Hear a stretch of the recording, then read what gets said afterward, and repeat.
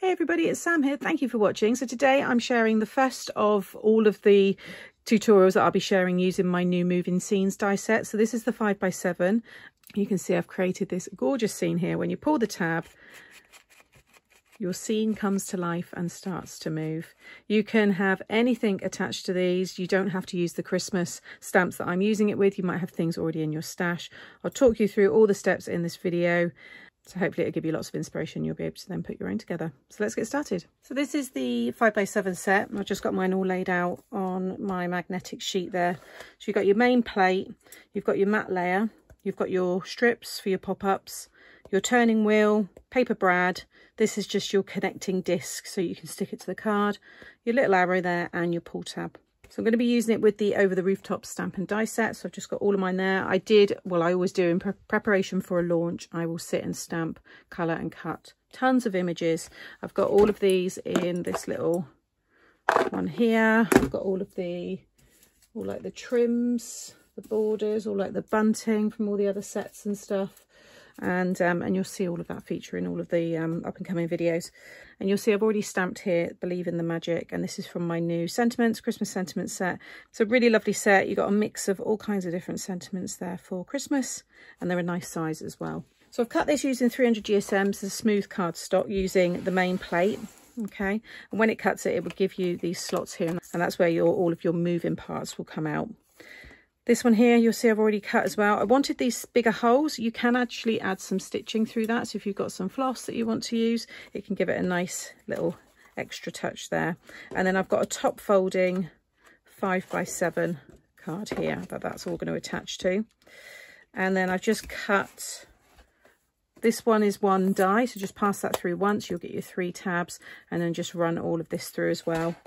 For the pull tab, I've cut it twice, one in white and then one in green, and I've just used the construction glue to attach that, just so it's nice and strong. And just so I don't lose the arrow, I'm just going to attach that now, because I know I will end up probably catching it with my sleeve and then losing it. Just a dinky little arrow. You can also use my Actions stamp set, so you could have pull, you could stamp the arrow that comes in that set. This one here, it's so popular. It's got so many different movement sayings on there, and like I said, you've got the little arrows here as well. If you wanted to stamp, maybe emboss it, you can do that. Okay, so they're ready. And then you want to take this one here. This is the paper brad, so you're just going to open up and bring back the side pieces there and just give them a little fold. And then you're going to pop those pieces through the main circle there and just open it out. And then just a little glue just on the top there. And you're going to take the other circle, and the dimension of this is the same width that these 2 pieces that are folded out are. So just line them up, and then that will go in the middle. And then you want to make sure, if you put your finger on the middle circles there, that the big circle will spin around on its own. Okay, now the position for this, you want to have the 2 that are closest together, you want them at the bottom. Okay, and then these 2 will be towards the top, but keep them at the bottom like so. I've then got some brads here. You want the smaller, so the 5mm brads. Doesn't matter the colour, so this is a good one to use up all those kind of colours that you may not use. I've actually got a ton of blues, so I think I'm going to use them. So you're going to take your pull tab first, and I'm going to pop the brad through there, and then through this one at the bottom. Okay, open up the brad. So again, positioning. So now this is going to come off to the side, and you can see now when this is all behind here where this is going to sit. And then you want to attach these 3 here. So I'm just going to pop brad through and then go through that one there. Okay, so now that's the kind of positioning that it's going to be behind this, and all of these will come up through these 3 sections here, and you'll see how it's all hidden. Don't worry that this one's poking out the top. They're all going to be trimmed down anyway. Okay, but it just gives you a good visual there on how it's all going to look. Okay, next I'm going to add a little bit of foam to the top of the circle there. Okay, and then you'll probably find you'll want to double it up, because you don't want the lumpiness of the brads to kind of show through on the card. So I'm just going to pop another one on top. So that foam is higher than the brads there. So there will be dimension with these cards. There always are with my cards. So I've got box envelopes and I've got bouncy envelopes. So you've got options when you go to post them. So I've just taken the backing off there, and now I'm just going to place this one. What you might want to do actually is just, I think it's going to be easier to explain it by sitting it on this piece here, and you want to pull your tab right so it's flush with this piece.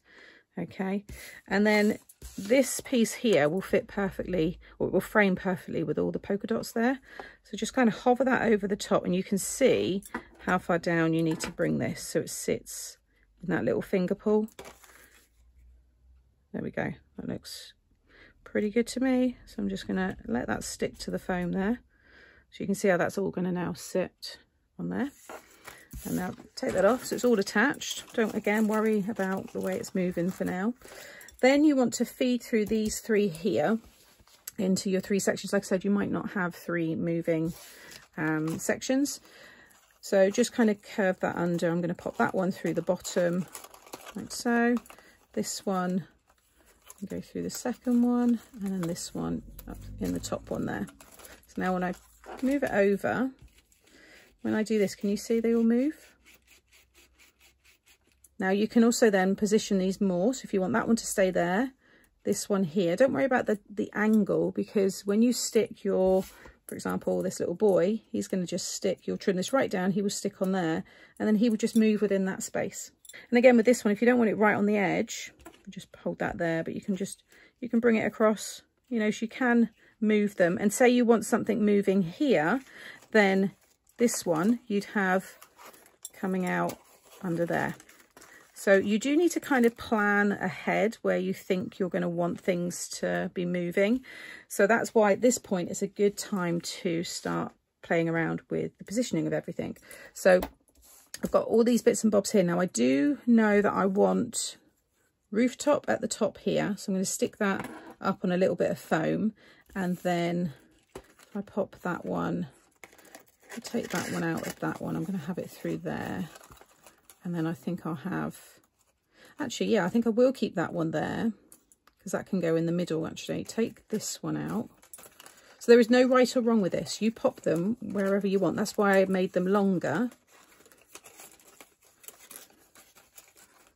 There we go. There we go. Yeah, I think I'm going to do it like that. So I'm going to have rooftops at the very top there. Once I trim that down, I'm going to have Santa and his sleigh. So that will be moving. See, again, you could do these on, these could also be acetate. I might end up changing that one to acetate because it is going to be lifted. So we'll bring those down. So that's going to move just across the top, like so. Then I want to have, I think I'm going to do that. And you've got the moon there as well that you can stamp. You've got Santa's footprints. I might stamp some footprints then. I might have a little, might have the snowman there. Yeah, I think that's going to look quite cute.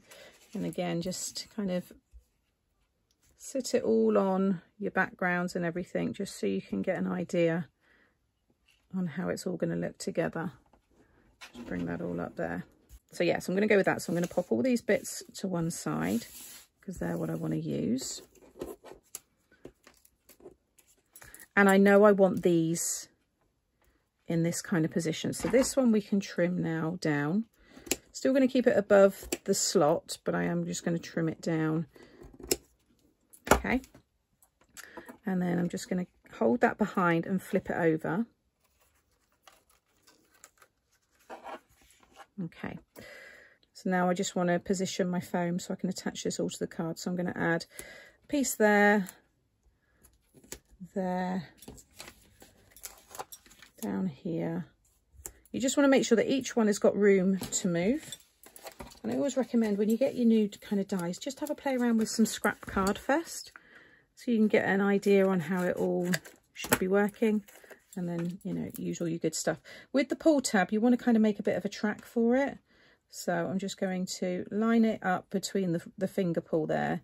And I'm just going to just add a little bit of foam either side, like so. And then I think we need some foam right at the top here.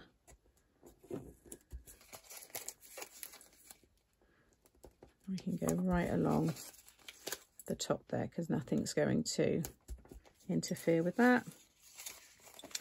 And down in there as well. Okay, I'm going to take all the backing off and then I'm going to double that up because it needs to match the height of what this already is. Okay, so that's all stuck down. Make sure you hold this in this little track that you would have made with the foam. So I'm just going to pinch it like that and flip it over. And now you just want to focus on lining it all up. So just look at the little polka dot border. So now when I pull my tab, you can see they all move in the position that I want. So I'm going to pop the Rooftops on first. Just going to cut some thin foam. So you can, you know, disguise all of these slots now. As long as this has got the space to move, then everything else, if you want to, you can, you know, hide. So I'm just going to take the backing off there and have that one just like so, and I'll trim off the sides in a moment. And then I'm going to stick down a couple of the trees.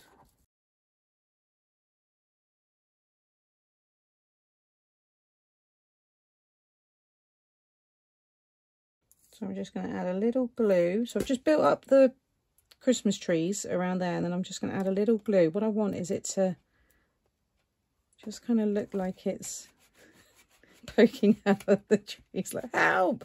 I love that.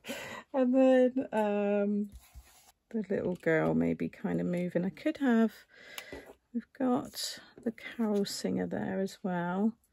Where's the lady? There she is. Maybe we could have the snowman actually moving, but then I do like him kind of just in front of all the trees. So we could have mum and dad kind of singing and the kids just being silly in the background. I could have it that they're just flying away and Santa's still stuck in the chimney. And then we've got Santa's sack. Yeah, maybe. I quite like that they've just kind of gone without him. Also, I don't know if I did say, but you can connect more of the strips to one of the holes. So although there's 3 holes for these 3 strips, you could have 2 coming off of each one. So you could have 6, you know, kind of things moving if you wanted to. Actually, I think I'm going to have the door here. I think that looks quite nice. And then it's like the carol singers have, you know, come to somebody's door. So I'm just going to, again, add a little bit of foam.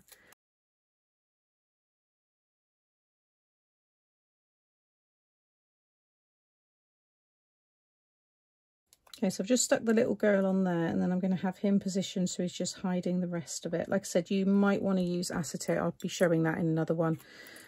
I don't think I'm going to use them just because of the proportions. Them right next to each other doesn't quite work. And instead I'm going to add some Christmas presents. So they're working really well. I love this. It's like they're getting impatient, like, hurry Santa, get out the chimney, quick, the children are going to see. So I'm just going to attach there. Let's see how that works. Yeah. I like it. I think that's going to work quite sweet. Like I said, hopefully I'm just giving you some ideas. Just as long as you know how to put it all together, really, the scene building is the fun part, and it's entirely up to you. There is no rules with this. Okay, next I'm going to stick it onto my card blank. So now I'm going to add some glitter, but I also want to just stamp a couple of stars.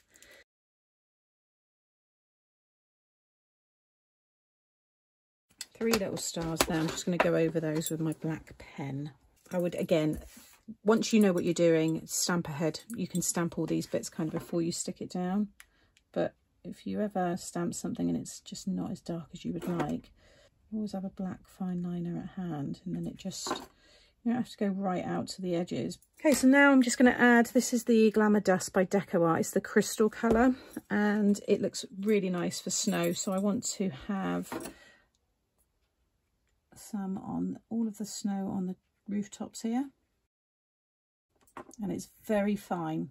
So it's great for small little images like this, just very small areas. You can pop them on the baubles on the Christmas tree.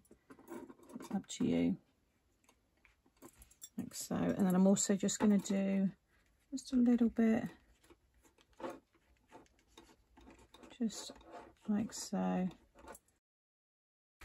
And then just dump that on. Hopefully you'll see when it catches the light. I think I'm going to add a little bit more snow there.